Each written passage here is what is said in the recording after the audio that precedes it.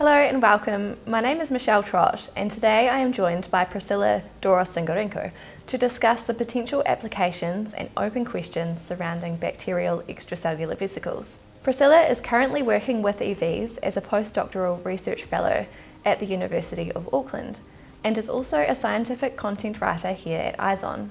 Her postdoc work continues from her PhD, which focused on the activity of Staphylococcus aureus in infection and in biofilm models. Priscila, thanks for joining us today. For those who are unfamiliar, please could you give us an introduction to bacterial EVs and tell us what we know about their general function? EVs in general are powerful signaling vehicles, and same as mammalian EVs, bacterial EVs so far have shown very different roles, including the most important one, communication between bacterial cells. It's been demonstrated that bacteria can transfer cell density signals for quorum sensing, virulence factors for pathogenicity, antibiotic-resistant genes to endure antibiotic treatment, or essential nutrients like iron for survival in unfavorable conditions. Therefore, bacterial evolution and their EVs have adapted to have biological significance in different scenarios.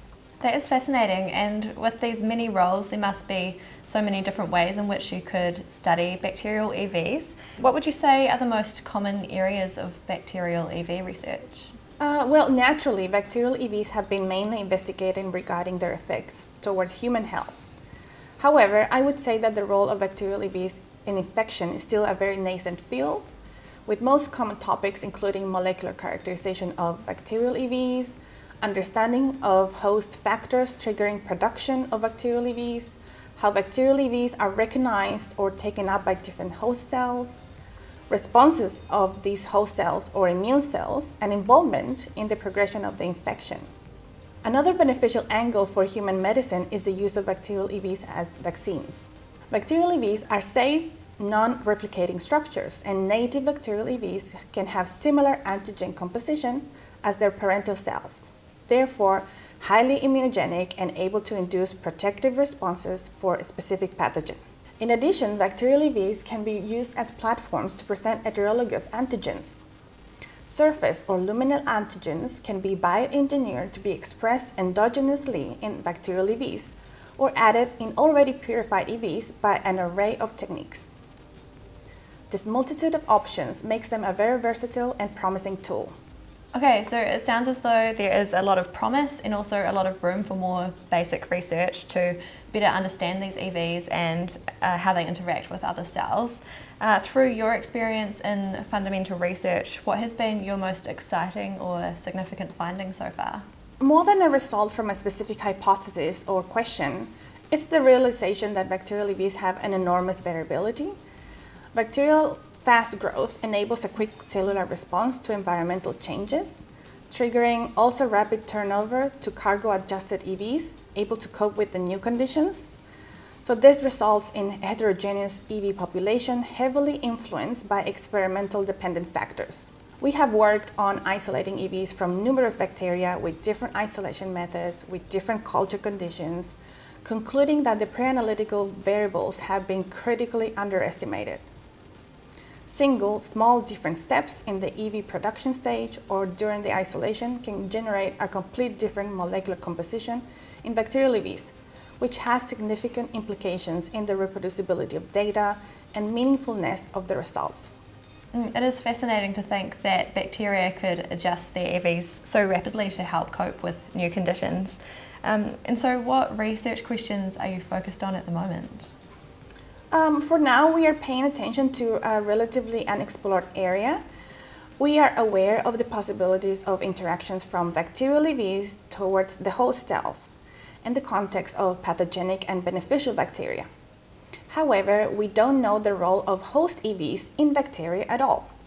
And this is incredibly interesting in a complex environment like the gut, for example, where evidence has pointed out that humans and their microbiota have co-evolved.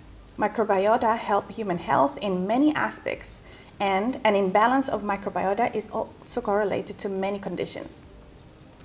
However, the degree of host regulation of the microbiota function is much less studied, or even unknown specifically in the EV-mediated angle.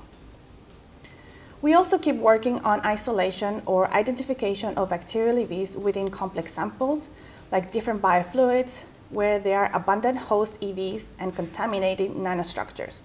This is to develop and improve diagnostic opportunities of infection or bacteria-related conditions. And I believe you have also studied bacterial biofilms. Please, could you explain the biological relevance of bacterial biofilms and how EVs might be involved? Sure, biofilms are predominant natural growth mode in bacteria. So biofilms are bacterial aggregations embedded in an extracellular matrix with specific gene expression or metabolic networks different from their suspended planktonic cell counterparts. Biofilms are a source of chronic infections with a high resistance to immune defenses and antibiotics, resulting in harder challenges for infection eradication. It has been shown that EVs are abundantly present in the matrix of some bacterial strains, suggesting adhesion or structural role, and that the biogenesis and molecular composition of biofilm EVs compared to the planktonic EVs can be quite different, suggesting differential functions of biofilm-derived EVs. More research is needed in biofilm EVs, in particular pathogens where biofilms are serious and common threats, like Staphylococcus aureus or Pseudomonas aeruginosa. That's fascinating, thank you. And recently you studied possible EV host interactions in the context of urinary tract infection. Could you describe the goal of this and some of your key findings? Yes, from our previous work in characterizing effects of pre-analytical variables in bacterial EV composition, we noticed that composition of EVs released by uropathogenic Escherichia coli strain and not a probiotic one were different depending on culture in abundant or restricted amounts of iron. Also, we saw that E. coli EVs had significant amounts of associated RNA, unlike EVs from other bacteria, and with other research groups showing that RNA elements of bacterial EVs could have direct interaction with the host cell regulatory networks, we decided to further investigate the iron-responsive effect of bacterial EVs' RNA cargo on host cells. For that, we took a novel approach to separate the effect of RNA from the rest of the molecular cargo in bacterial EVs. We extracted the RNA content from bacterial EVs and used an inert transfection vehicle to incorporate that RNA content into infection-relevant cells, like bladder cells. Not only we found that the very low levels of bacterial EVs' RNA can cause signature cytokine secretion, but also we noticed a critical methodological drawback that could have been overlooked by many in functional studies.